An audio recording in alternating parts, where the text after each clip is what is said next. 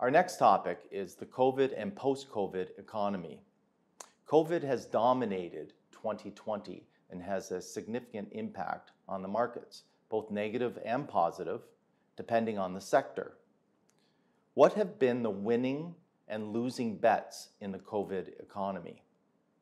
I would like you to cover these areas: big tech, stay-at-home themes, banks, real estate, and leisure. Will people return to the office? Will people migrate out of big cities? As we've all transitioned to spending more time at home, stocks which are characterized as stay-at-home stocks have done the best.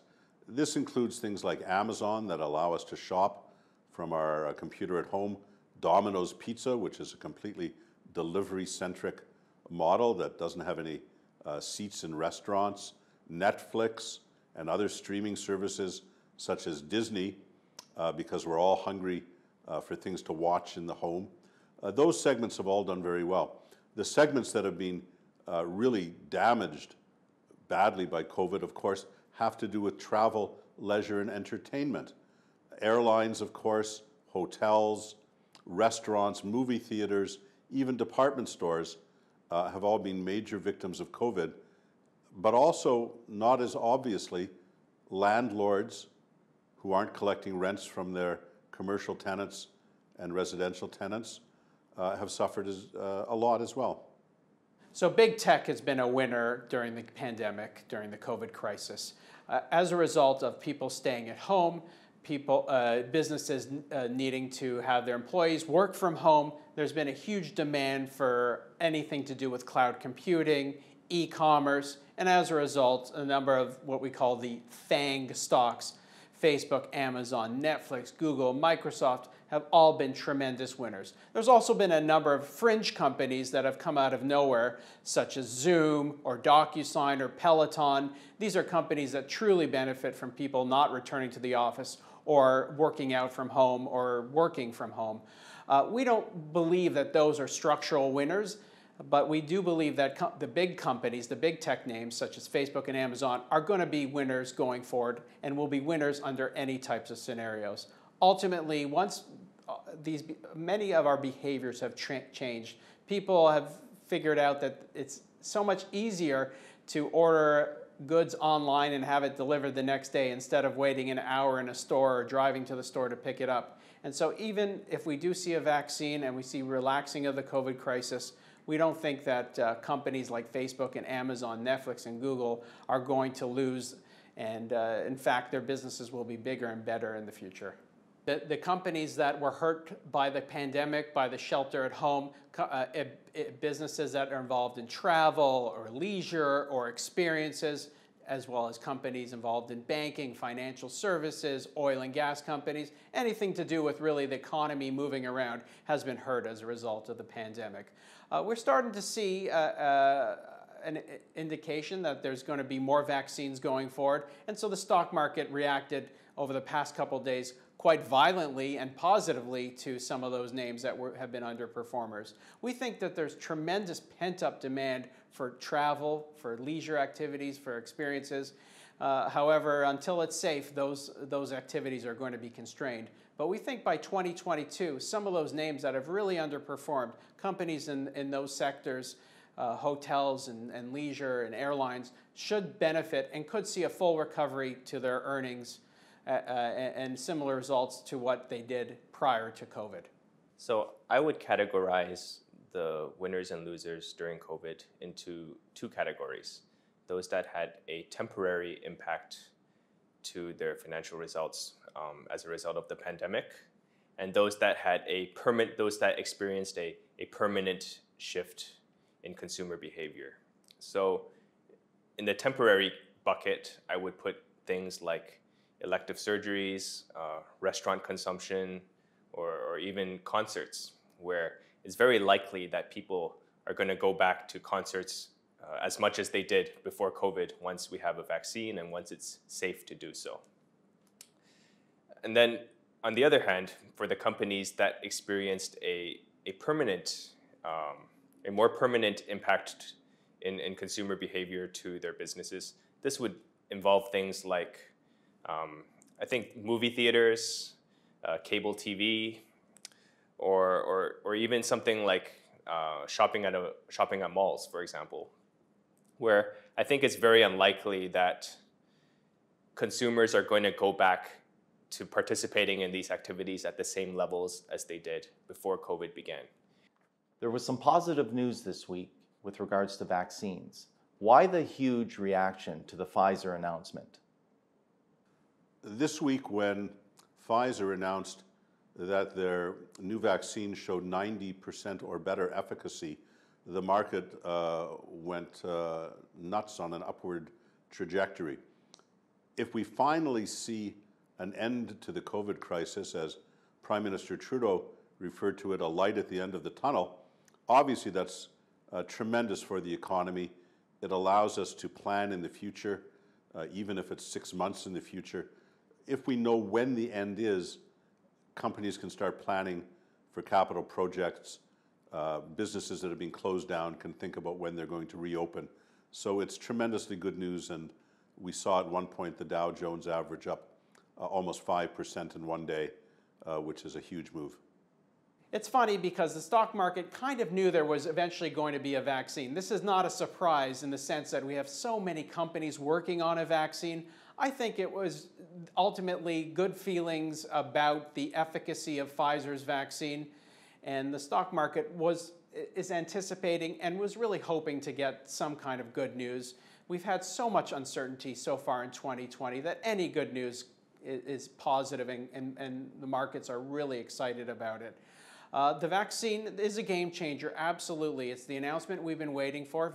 Pfizer is the first company to announce successful phase 3 trials. We're still hoping for many other positive announcements going forward. And now the hard part begins, the distribution, the inoculation, how it's all going to work, and how long it's going to take. But no question, we all know the market is forward-looking, and it's anticipating the day when planes are back up in the sky, when we're all traveling again, when we're all able to hug our grandparents, and ultimately this bodes well for a full recovery across the globe. So to me, the sharp reaction to the Pfizer vaccine announcement really shows how forward-looking the market is. So if you take a company like the Live Nation or Delta Airlines, like they had raised enough liquidity to survive even if society was closed through the winter and even through the summer probably. And everybody who was going to invest in these companies already understood the predicament that they were in. So for them to have a vaccine possibly being rolled out in January or March of next year, when Live Nation is burning $175 million of cash every month, it's extraordinarily exciting. My last question on the topic of COVID. How long will it take for the economy to return to normal? Nobody knows how long it will take the economy to return to normal, and I think it's going to be enormously variable sector by sector. For example, if people have gotten out of the habit of going to movie theaters could take an awful long time to recover. I think restaurants will recover very quickly. I think there's huge pent-up demand for travel and leisure, so I think hotels and airlines will have a very fast recovery. I think commercial landlords might have a long road ahead of them because people have gotten used to working from home, and technologies such as video conferencing have made many companies question whether they need as much office space as they have. And if that's the case, there could be a lot of vacancy in commercial office space for a long time. We've already seen a V-shaped recovery in a lot of sectors, in a lot of industries. There's been huge pent-up demand for tangible goods. The inventory of housing in the U.S. is at all-time lows. You can't even get a boat if you wanted to, or a jet ski.